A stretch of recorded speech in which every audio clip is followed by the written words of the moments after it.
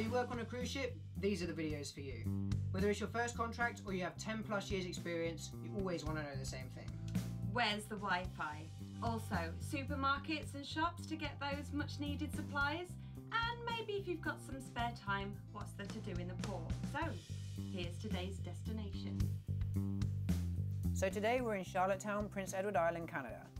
First off, you may have to start with a short tender ride depending how many ships are in that day, but once you're in, there is a quaint little oceanside town. You'll first walk through the terminal where there are market stalls, but they're mainly souvenirs and trinkets. Once through the terminal, however, you have a few options. If you head left from the terminal building, it will bring you down to a section where there are a few more souvenir shops, along with a cow's ice cream parlour and some places to get your hands on some food. Heading up the hill from there brings you to Water Street, where there is a great fish and chip shop which also doubles as a Chinese and a pub.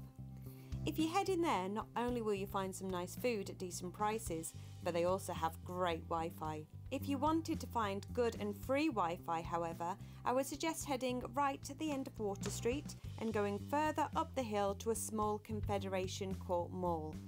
They have loads of seating upstairs and free, relatively decent speed Wi-Fi throughout the mall. There is also a Shoppers Drug Mart if you need to get supplies. They do most snacks, toiletries and medicine.